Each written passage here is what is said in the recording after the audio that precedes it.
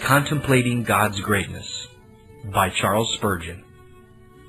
Lift up your eyes, behold the heavens, the work of God's fingers. Behold the sun guided in his daily march. Go forth at midnight, and behold the heavens. Consider the stars and the moon. Look upon these works of God's hands. And if you are men of sense, and your souls are attuned to the high music of the spheres, you will say, "What is man, that you are mindful of him?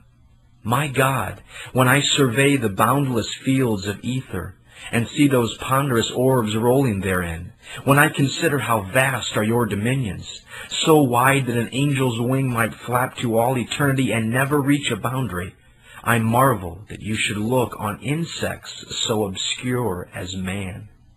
I am so little that I shrink into nothingness when I behold the almightiness of Jehovah. So little that the difference between the molecule and man dwindles into nothing when compared with the infinite chasm between God and man. Let your mind rove upon the great doctrines of the Godhead.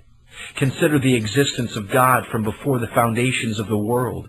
Behold him who is, and was, and is to come, the Almighty. Let your soul comprehend as much as it can of the infinite, and grasp as much as possible of the eternal. And I am sure if you have minds at all, they will shrink with awe. The tall archangel bows himself before his master's throne, and we shall cast ourselves into the lowest dust when we feel what base nothings, what insignificant specks we are, when compared with our all-adorable Creator. Labor, O soul, to know your nothingness, and learn it by contemplating God's greatness. This Puritan devotional has been brought to you by Grace Gems, a treasury of ageless sovereign grace writings.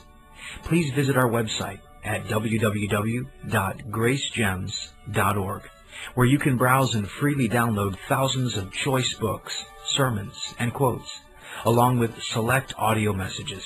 No donations accepted. Thank you.